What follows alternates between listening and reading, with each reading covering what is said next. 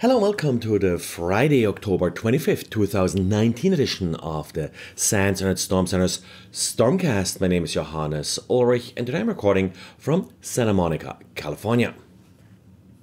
Italian web application security company Shielder has blogged about a very interesting and dangerous vulnerability in the popular LSP4XML library.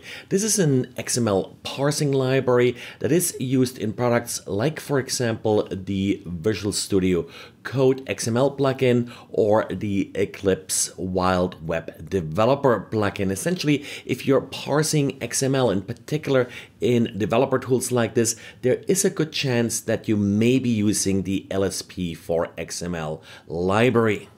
The issue here is an XML external entity problem. Now, XML external entities are really a feature, but a dangerous feature.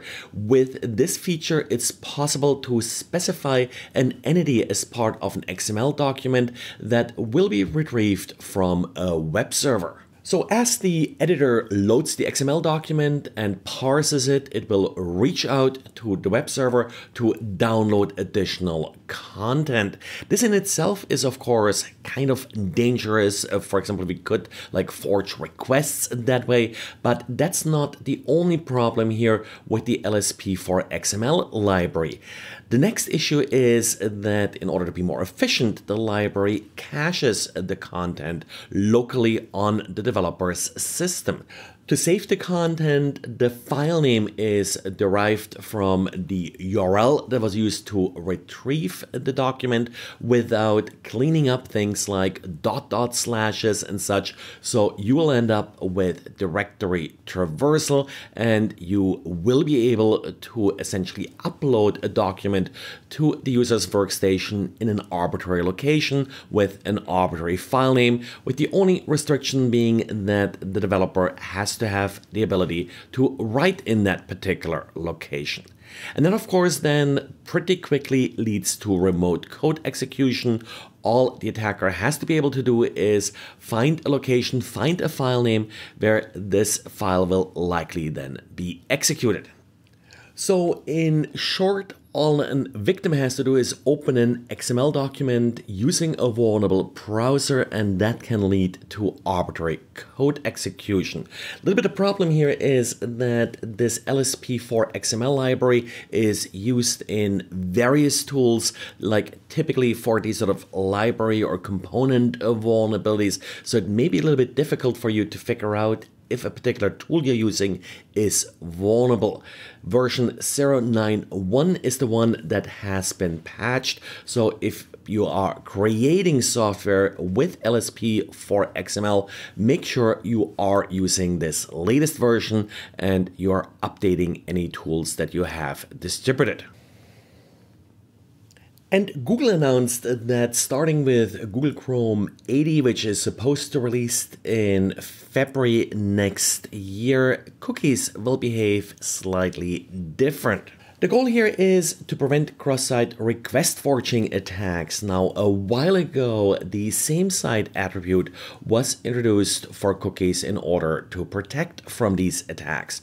The problem with cross-site request forging is that a website can trick a browser to send a request to a third-party website, and with that request, any cookies that the third party set will of course usually be passed along, which then may authenticate the request that the user was tricked into submitting. Now, to prevent these attacks, the same-site attribute was introduced for cookies, but it was optional. So by default, the cookie was still set, but a developer could specifically set the same-site attribute to prevent this from happening. What's going to change with Google Chrome 80 is that now all cookies will be treated as if the same-site lags attribute is set. So any cookies will no longer be sent along if the request was triggered by a different website. Google Chrome is giving some advance notice here because this could break some single sign-on systems, and things like that. But if you still want the old behavior, you can just set the same site none property for your cookie, but this will only be accepted if you also set the secure flag, making sure that your cookie is only being sent over HTTPS. And if you remember, I talked about the Galaxy S10 and Note 10 having issues with the under-display fingerprint scanner getting fooled by various screen protectors and essentially allowing people to unlock these phones with arbitrary fingerprints.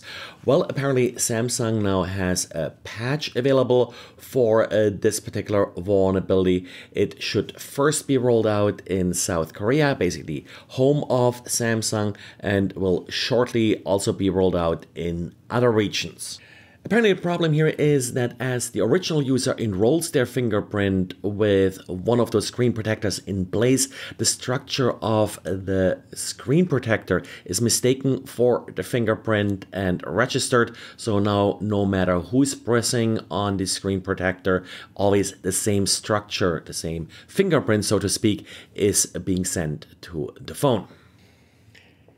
And in diaries today, I wrote up a quick experience I had with buying a few Gigamon packet brokers off eBay that still arrived with the original configuration, couple tips and so how to probably clean them better before you are reselling them.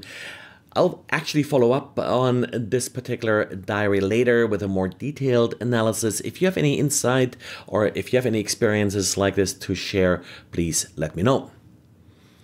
Well, and that's it for today. Thanks for listening and talk to you again tomorrow. Bye.